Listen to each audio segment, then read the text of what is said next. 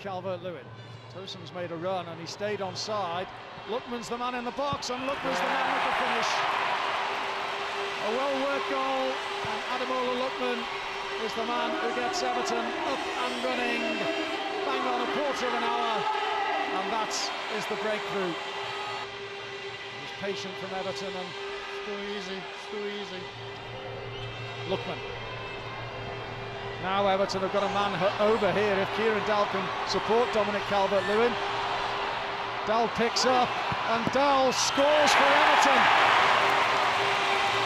What a moment for him.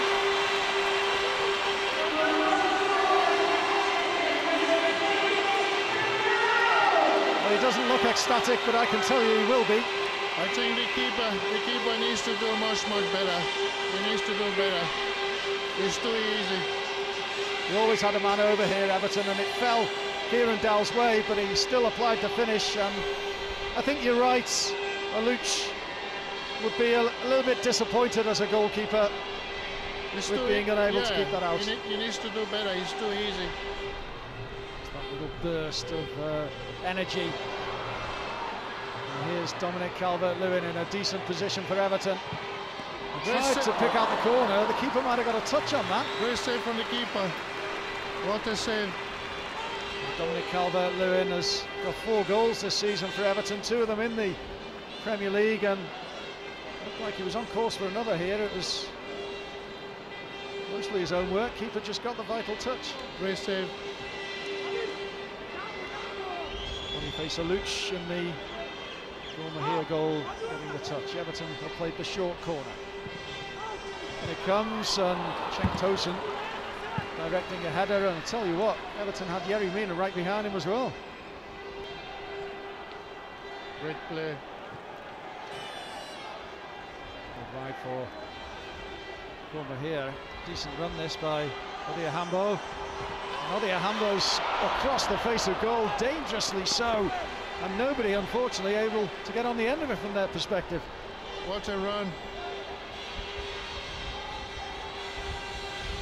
Arthur again, that's a decent ball in, and João Virginia had to come and punch, but it allowed the opportunity, which is squandered by Francis Mustafa. He needs to score. What a chance. Chance of the game, this. That's the best chance for them today. The best chance. He needs to score. Well, Everton are not done yet. They're still in search of a third here at Goodison Park. And they might just get one. James McCarthy nicking possession back for the Blues and putting it in the far post, and there is the third goal, which is turned home comfortably enough in the end. It's Nathan Broadhead. He's only just come on the field. His introduction was 2 minutes ago, and in that short space of time he's in the right place, right time to bundle the ball home. As a striker also, you know, you need to be at the right place at the right time. For him to be there at the right place at the right time was really good. Yeah, came back into his path off the goalkeeper, but Nathan Broadhead, the Welsh under-19 international, made sure that it was going to cross the line.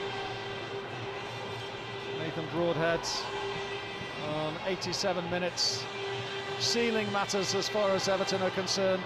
They might just add to their tally with Oumar NIasse, who gets a 4th for Everton, and that is a fine finish from the Everton striker.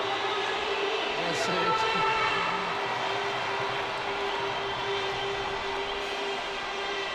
You can't give the boy away like that for a Premiership team. You get punished. He still had a bit of work to do, but he did it very nicely indeed. When you give these guys the chances, those guys with their quality, you make small mistake, you get punished.